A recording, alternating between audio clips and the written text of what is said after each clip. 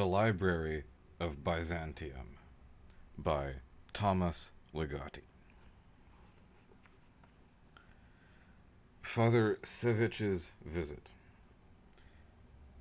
In whatever corner of our old house I happened to find myself, I could always sense the arrival of a priest.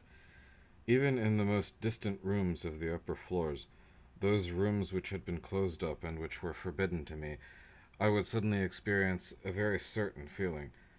The climate of my surroundings then became inexplicably altered in a manner at first vaguely troublesome and afterward rather attractive. It was as if a new presence had invaded the very echoes of the air and entered into the mellow afternoon sunlight, casting its glow upon dark wooden floors and the pale contortions of ancient wallpaper. All around me invisible games had begun. My earliest philosophy regarding the great priestly tribe was therefore not a simple one by any means. Rather, it comprised a thick maze of propositions, a labyrinthine layering of systems in which abstract dread and a bizarre sort of indebtedness were forever confronting each other. In retrospect, then, the prelude to Father Savitch's visit seems to me as crucial and as introductory to later events as the visit itself. So I have no qualms about lingering upon these lonely moments. For much of that day I had been secluded in my room, intently pursuing a typical activity of my early life, and in the process badly ravaging what previously had been a well-made bed. Having sharpened my pencil innumerable times, and having worn down a thick gray eraser into a stub, I was ready to give myself up as a relentless failure. The paper itself seemed to defy me, laying snares within its coarse texture to thwart my very aim.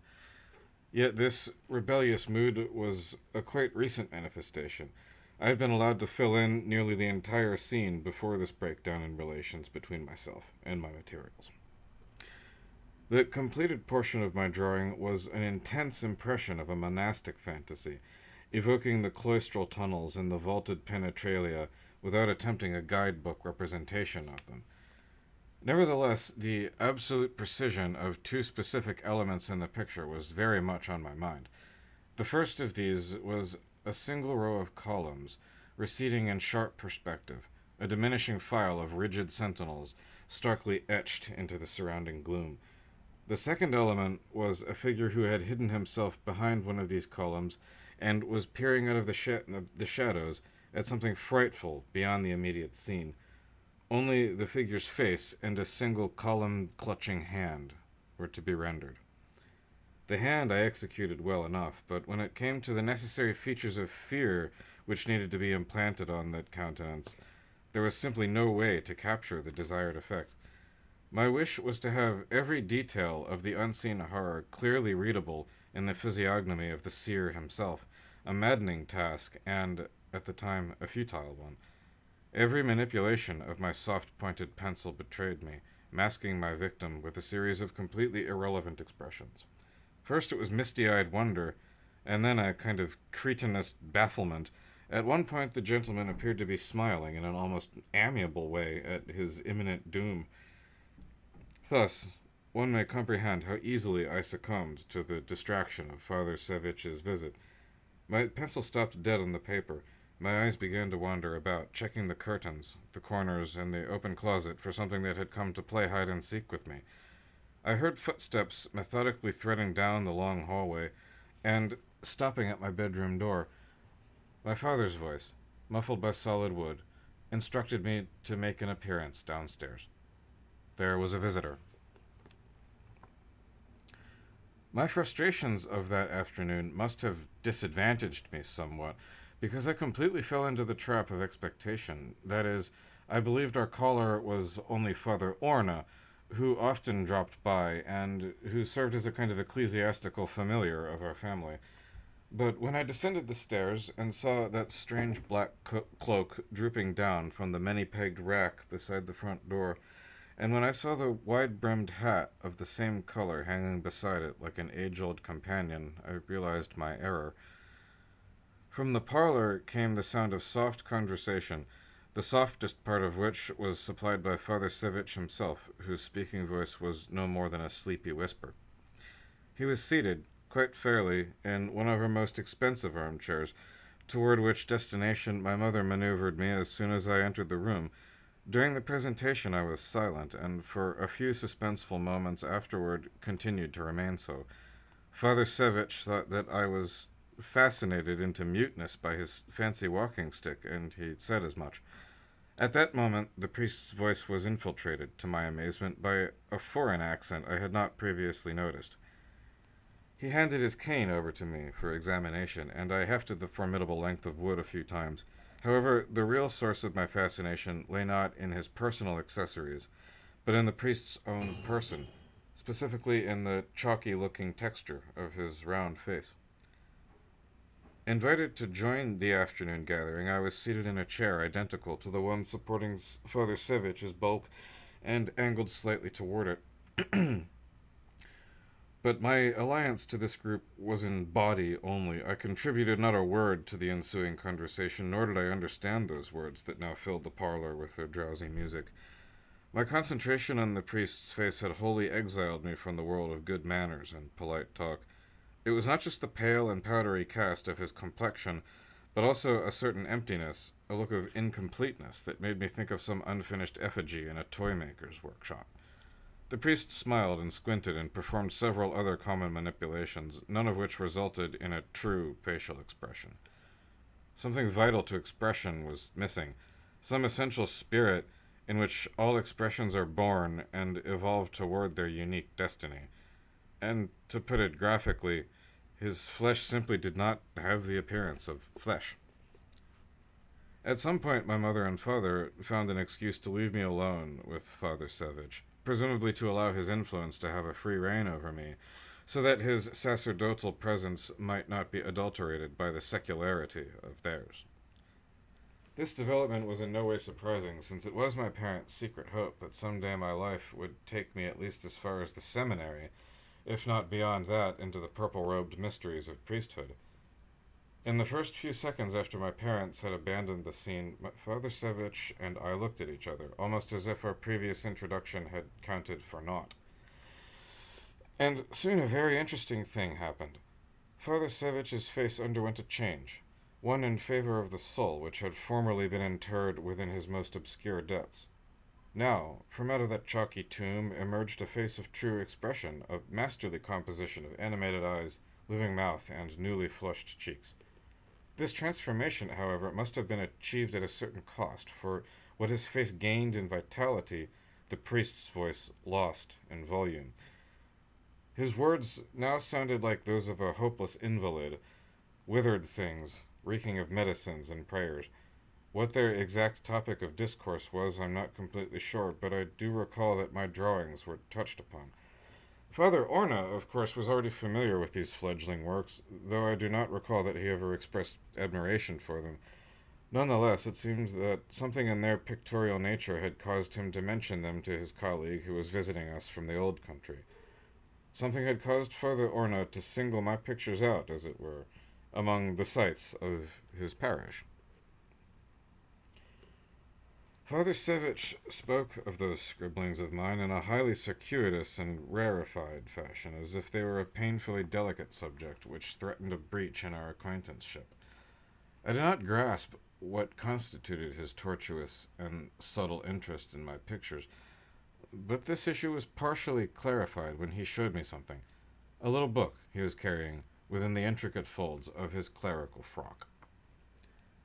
The covering of the book had the appearance of varnished wood, all darkish and embellished with undulating grains.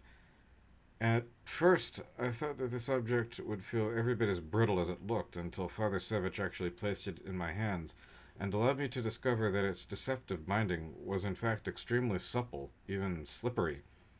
There were no words on the front of the book, only two thin black lines, which intersected to create a cross. On closer examination, I observed that the horizontal beam of the cross had, on either end, squiggly little extensions resembling tiny hands, and the vertical beam appeared to widen at its vertex into something like a little bulb, so that the black decoration formed a sort of stick man. At Father Savich's instruction, I randomly opened the book and thumbed over several of its incredibly thin pages, which were more like layers of living tissue than dead pulp. There seemed to be an infinite number of them, with no possibility of ever reaching the beginning or the end of the volume merely by turning over the pages one by one. The priest warned me to be careful and not to harm any of these delicate leaves, for the book was very old, very fragile, and unusually precious. The language in which the book was written resisted all but imaginary identifications by one who was as limited in years and learning as I was then. Even now, memory will not permit me to improve upon my initial speculation that the book was composed in some exotic tongue of antiquity, but its profusion of pictures alleviated many frustrations and illuminated the darkness of the book's secret symbols. In these examples of the art of the woodcut, I could almost read the texts composing the book, every one of which seemed devoted to wearing away at a single theme: salvation through suffering. It was this chamber of sacred horrors that Father Savich believed would catch my eye and my interest. How few of us, he explained, really understood the holy purpose of such images of torment, the divine destiny toward which the paths of anguish have always led. The production, and even the mere contemplation of these volumes of blessed agony was one of the great lost arts, he openly lamented. Then he began to speak about a certain library in the old country. But his words were now lost on me. My attention was already wandering along its own paths, and my eye was inextricably caught by the dense landscape of these old woodcuts. One scene in particular appeared exemplary of the book's soul. The central figure in this illustration was bearded and emaciated, with his head bowed, hands folded, and knees bent. Contracted in an attitude of prayerful pleading, he seemed to be suspended in midair. All around this bony ascetic were torturing demons, surprisingly effective owing to, or perhaps despite, the artist's brutal technique and the sparseness of precise detail. An exception to this general rule of style was a single squatting devil, whose single eye had clusters of perfect little eyes growing out of it, and each of the smaller eyes had its own bristling lashes that sprouted like weeds, an explosion of minute grotesquerie. The ascetic's own eyes were the focus of his particular form, stark white openings in an otherwise dark face, with two tiny pupils rolling deliriously heavenward. But what was it about the transports written on this face which inspired in me the sense of things other than fear or pain or even piety? In any event, I did find inspiration in this terrible scene, and tried to make an imprint of it upon the photographic plates of my memory.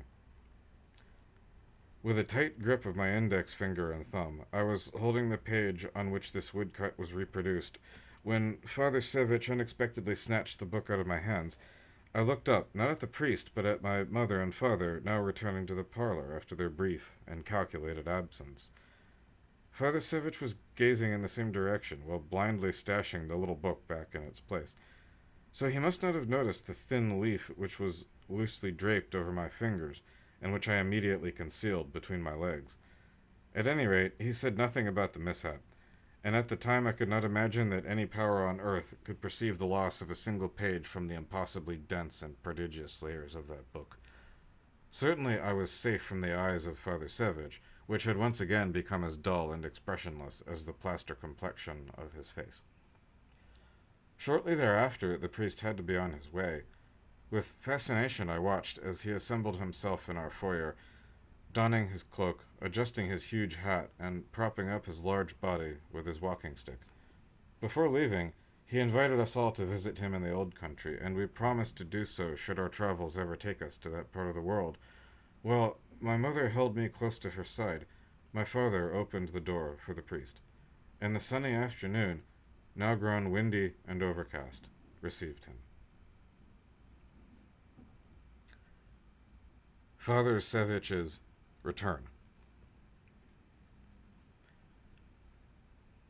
The stolen woodcut from the priest's prayer book, as I came to think of it, was not the solution I thought it would be. Although I suspected that it possessed certain inspirational powers, a modest fund of moral energy, I soon found that the macabre icon withheld its blessings from outsiders.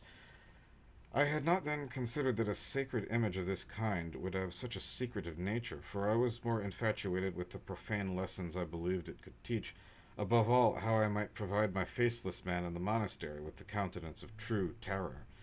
However, I learned no such lessons and was forced to leave my figure in an unfinished state, a ridiculously empty slate, which I remained unable to embellish with the absolute horror of an offstage atrocity. But the picture, I mean the one in the prayer book, did have another and unsuspected value for me. Since I had already established a spiritual rapport with Father Savage, I could not obstruct a certain awareness of his own mysteries. He soon became connected in my mind with unarticulated narratives of a certain kind, stories in the rough, and ones potentially epic, even cosmic in scope. Without a doubt, there was an aura of legend about him, a cycle of mute, incredible lore, and I resolved that his future movements merited my closest possible attention. Such difficult undertaking was made infinitely easier due to my possession of that single, flimsy page torn from his prayer book. I kept it with me, at all times, protectively enclosed in some wrapping tissue I borrowed from my mother. The initial results were soon in coming, but at the same time they were not entirely successful, considering the expense of this rather prodigious burst of psychic effort. Hence, the early scenes were highly imperfect, visions easily dispersed, fragmentary, some quite near to nonsense. Among them was a visit Father Savage paid another family, a morose vignette in which the anemic priest seemed to have grown pale to the point of translucency. And the others involved were even worse. Some of them had barely materialized or were visible only as a sort of anthropomorphic mist. There was considerable improvement when Father Savage was alone or in the presence of only one other person. A lengthy conversation with Father Orna, for example, was projected in its totality, but as in an improperly lighted photographic scene, the substance of every shape had been watered down into an eerie lividity. Also, given the nature of these visionary endeavors, the entire meeting transpired in dead silence, as if the two clergymen were merely pantomiming their parts. And in all phases of activity, Father Savage remained the model visitor from a foreign diocese, laying no new ground for scandal since his brief, though infinitely promising, visit with my parents and me. Perhaps the only occasions on which he threatened to live up to this promise, this pledge of it to incarnate some of those abstract myths that his character suggested to my imagination, took place during his intervals of absolute privacy. In the most unconscious hours of darkness, when the rest of the rectory's population was in slumber, Father Savage would leave the austere comforts of his bed, and, seating himself at a window-facing desk, would pore over the contents of a certain book, turning page after page and stopping every so often to mouth some of the strange words inscribed upon them.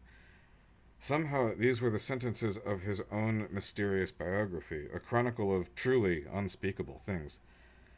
In the formation of the priest's lips, as he mimed the incantations of a dead language, in the darting movements of his tongue between rows of immaculate teeth, one could almost chart the convoluted chronology of this foreign man. How alien is the deepest life of another, the unbelievable beginnings, the unimaginably elaborate developments, and the incalculable eons which prepare, which foretell the multiform phenomena of an uncertain number of years. Much of what Father Savage had endured in his allotted span could already be read on his face, but something still remained to be revealed in his features, something which the glowing lamp resting upon the desk, joined by the light of every constellation in the visible universe, was struggling to illuminate. When Father Savage returned to his homeland, I lost all touch with his life's whereabouts, and soon my own life collapsed back into its established routine. After that weary and fruitless summer had passed, it was time for me to begin another year of school, to encounter once again the oppressive mysteries of the autumn season. But I had not entirely forgotten my adventure with Father Savage. At the height of the fall semester, we began to draw pumpkins with thick orange crayons whose points were awkwardly blunt, and with dull scissors we shaped black cats from the formless depths of black paper. Succumbing to a hopeless urge for innovation, I created a man-shaped silhouette with my paper and scissors. The just proportions of my handiwork even received compliments from the nun who served as our art instructor. But when I trimmed the figure with a tiny white collar and gave it a crudely screaming mouth, there was outrage and there was punishment. Without arguing a happy sequence of cause and effect between this incident and what followed, it was not long afterward that the school season, for me, became eventful with illness. And it was during this time of shattered routine, as I lay 3 days and nights dripping with fever, that I regained my hold, with a visionary grasp that reached across the ocean between us, on the curious itinerary of Father Savage. With hat and cloak and walking stick, the old priest was hobbling along rather briskly and alone down the narrow nocturnal streets of some very old town in the old country. It was a fairy tale vision to which not even the most loving illustrator of medieval legends could do justice.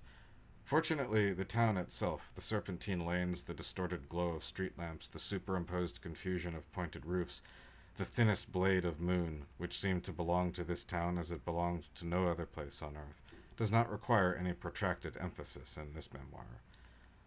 Although it did not give away its identity, either in name or location, the town still demanded a designation of some kind, some official title, however much in error it might be.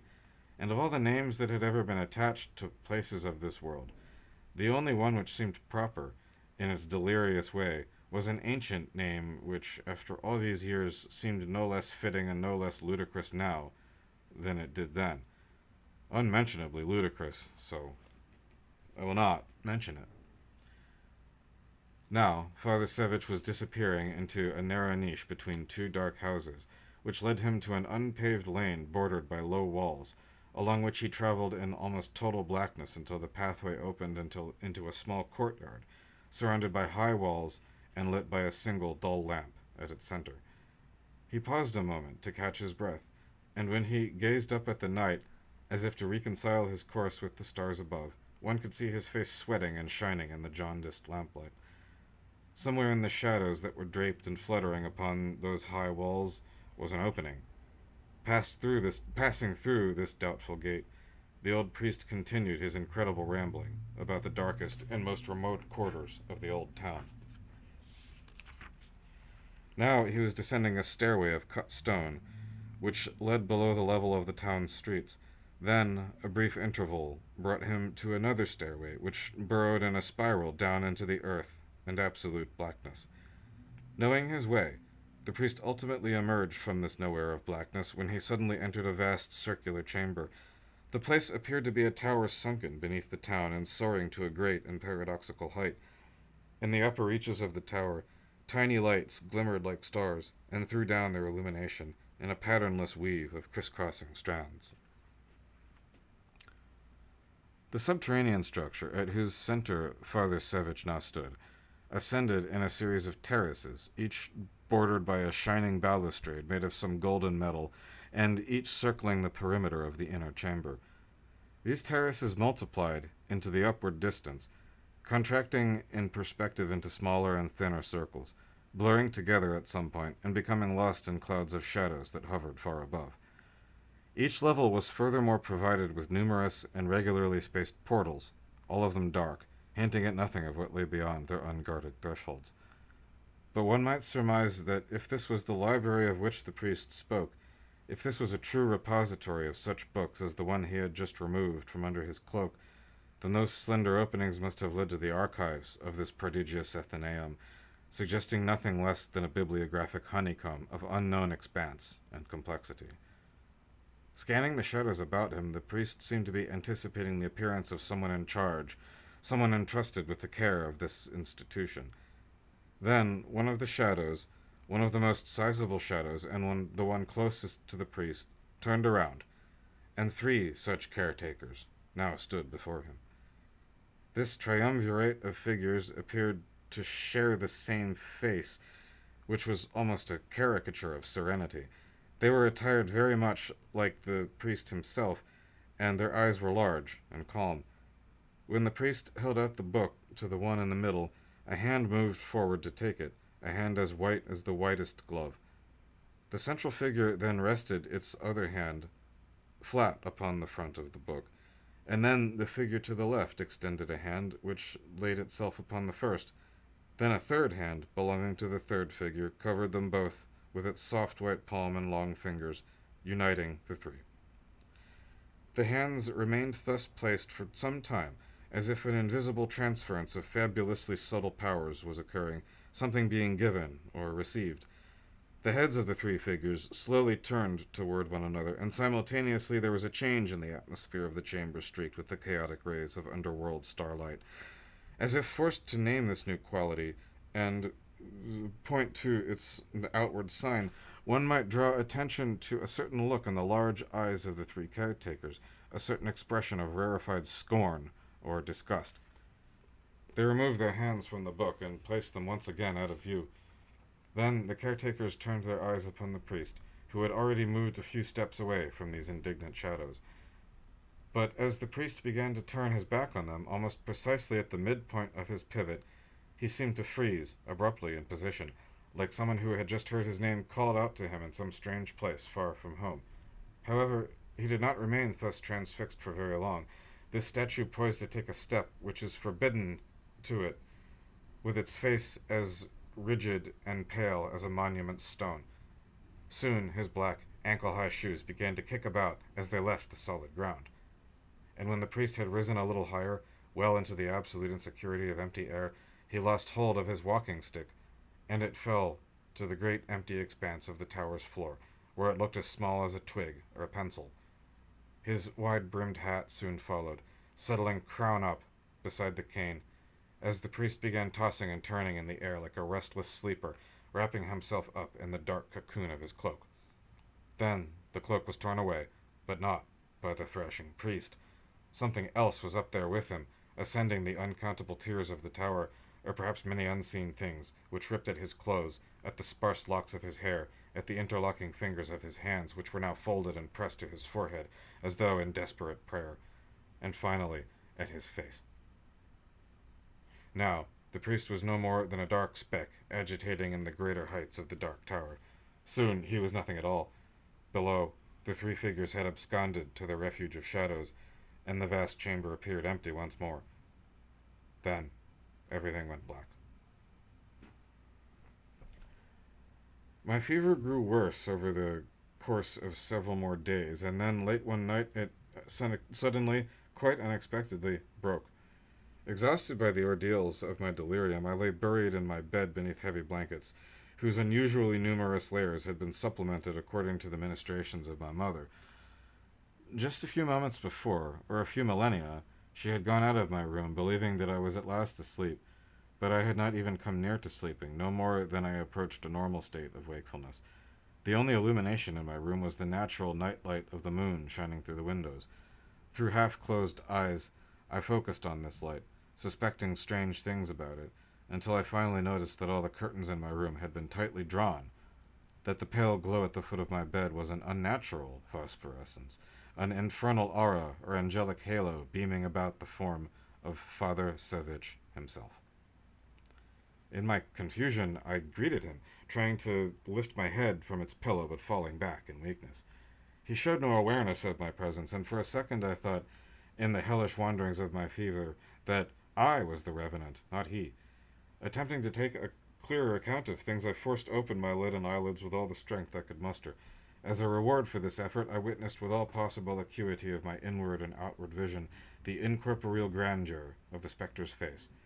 And, in a moment immeasurable by earthly increments of time, I grasped every detail, every datum and nuance of this visitor's life history, the fantastic destiny which had culminated in the creation of this infinitely gruesome visage, one whose expression had grown rigid at the sight of unimaginable horrors and petrified into spectral stone.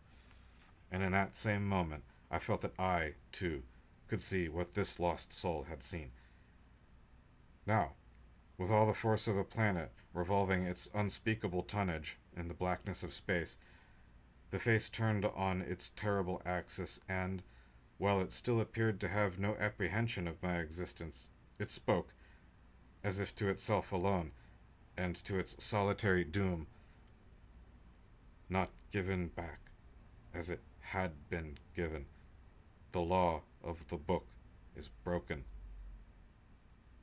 The law of the book is broken. The spectre had barely spoken the last resounding syllables of its strange pronouncement when it underwent a change. Before my eyes it began to shrivel, like something thrown into a fire, and without the least indication of anguish it crinkled into nothing, as if some invisible power had suddenly decided to dispose of its work, to crumple up an aborted exercise and toss it into oblivion. And it was then that I felt my own purposes at an intersection, a fortuitous crossroads, with that savage and unseen hand. But I would not scorn what I had seen. My health miraculously restored, I gathered together my drawing materials and stayed up the rest of that night, recording the vision. At last, I had the face I was seeking.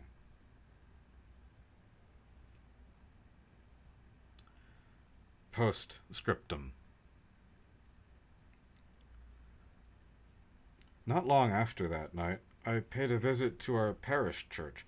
As this gesture was entirely self-initiated, my parents were free to interpret it as a sign of things to come, and no doubt they did so. The purpose of this act, however, was merely to collect a small bottle of holy water from the handsome metal cistern which dispensed this liquid to the public, and which stood in the vestibule of the church. With apologies to my mother and father, I did not, on this occasion, actually enter the church itself. Gaining the priest-blessed solution, I hurried home, where I immediately unearthed, from the bottom of my dresser drawer, the page torn from Father Savitch's book. Both items, prayer book page and bottle of holy water, I took into the upstairs bathroom. I locked the door and placed the delicate little leaf in the bathroom sink, staring for a few moments at that wonderful woodcut. I wondered if one day I might make amends for my act of vandalism, perhaps by offering something of my own to a certain repository for such treasures in the old country. But then I recalled the fate of Father Savitch, who helped to chase the whole matter from my mind. From the uncorked bottle, I sprinkled the holy water over the precious page spread out at the bottom of the sink. For a few moments it sizzled, exactly as if I had poured a powerful acid on it, and gave off a not unpleasant vapor, an incense reeking of secret denial and privilege. Finally, it dissolved altogether. Then I knew that the game was over. The dream was at an end. In the mirror above the sink, I saw my own face smiling, a smile of deep contentment.